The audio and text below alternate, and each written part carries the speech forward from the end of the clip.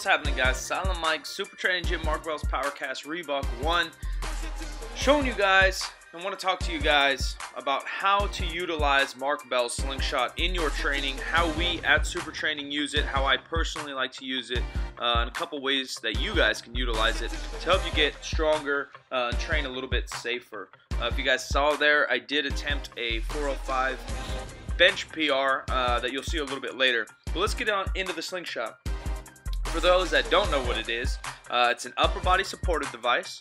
It allows you to handle more weight, more volume in your training, helps your form, and it also protects your shoulders. So if you're feeling banged up, it's a great thing to use. Typically how we use it is just throw it on after our raw work and continue with the same rep scheme we were doing for our working weight. Example, if you were doing a 315 for a 5x5, once you're done with that, throw on the Slingshot, go to a 335, hit it for 5, 345, hit it for 5, and possibly even 355 and hit it for 5. That's something we do often, probably at least once a week. A couple other ways to use it. If you're just feeling banged up in general, you could just use it for your whole workout. Mark's been dealing with some elbow pain, so every second bench day, he just uses it for the entire workout to use extra reps, extra sets without hurting his shoulder at all.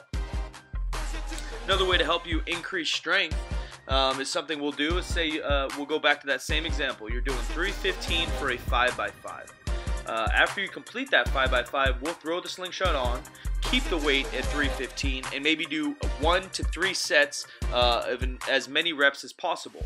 So keeping it at that weight, typically with the Slingshot you can almost double your reps. So we'll do the 5x5 raw, and then 1 to 3 sets of maybe anywhere from 8 to 12 reps with the Slingshot on. It's a way to overload that upper end of the range of motion, the kind of lockout, overload your triceps, overload basically everything without over fatiguing your shoulders and getting injured.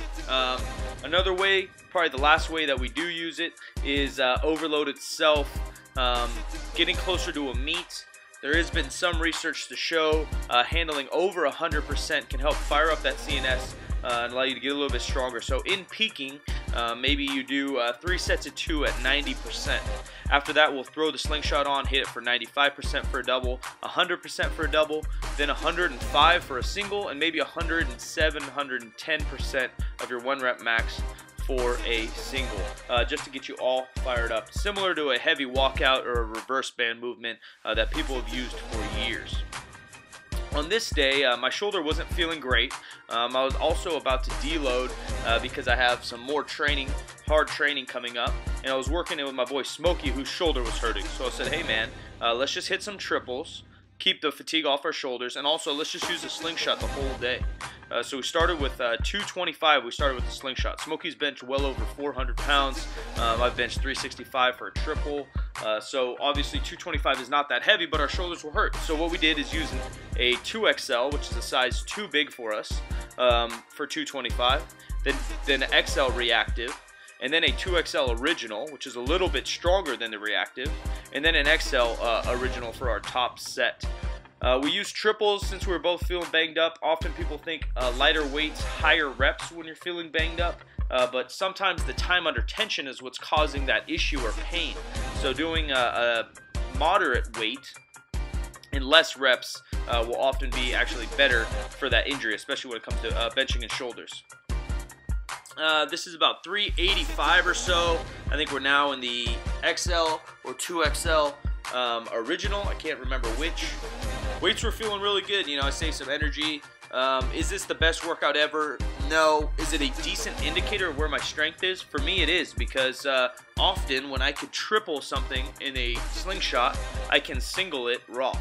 So it doesn't count until I do it, and it doesn't count until I do it on the platform. But for me, in my next training cycle, it's a good indicator. If I'm not competing, I normally don't hit 1 rep maxes in the gym, but I do have indicators or indication lists that allow me to know where my progress is and where I stand, so that I can choose my weights for my next couple of weeks of training. Sets of 10 doesn't always get that done. Sets of 8s doesn't always get that done. But kind of off of 5 rep max or 3 rep max, or for maybe some people it's a pause squat or their front squat, their close grip.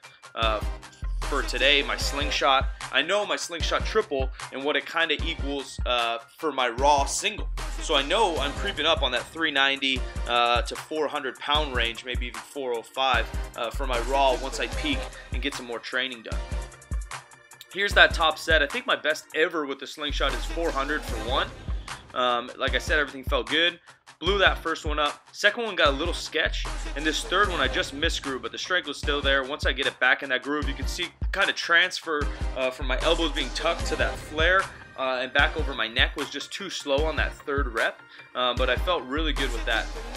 Really good with that set. Like I said, Smokey's already benched like 411 or 413, whatever the kilo is, in a meet, but he's just coming back on some rehab, a little bit closer grip, and his shoulder's banged up, so he bangs out an easy 3.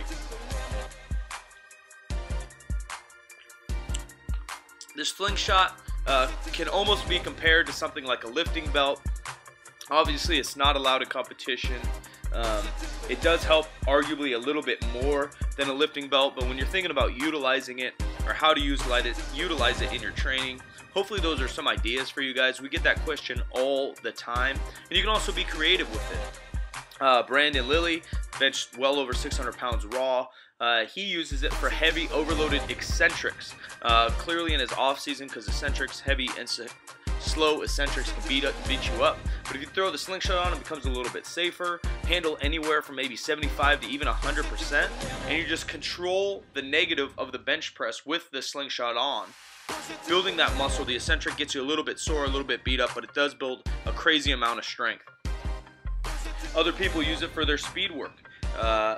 A typical conjugate program, maybe you're doing 7 sets of 3 against some chains on your secondary day. Then you'll add the slingshot, a little bit of weight for another maybe 1 to 5 sets, and it allows you to explode faster and recruit more muscles because it is accommodating resistance. It is lighter at the bottom, heavier at the top. It teaches you to explode into that range of motion and explode all the way to the top of the bench. Here's just a little bit of accessory work, just showing you guys what I do today. My secondary bench day, I already hit a little bit of that warm-up for you with the face pulls. Then I had overhead. 1 day a week I do close grip. One day a week I do overhead after my benching. My goal today was 3 sets of 4, about 185 pounds. It moved decently. I tried to do most of them without a belt, but I ended up doing my last set with a belt. I don't know how much overhead Smokey does, but he's very strong, very efficient. He's kind of built to bench, but not only that, like genetically and leverages, but he's built himself up to be a good bencher. He's got big chest, big arms, big shoulders, and that's what it's going to take if you want to become a big bencher. He's benched 411 pounds, as I mentioned before, at 181, which is not a world record, but is pretty damn strong.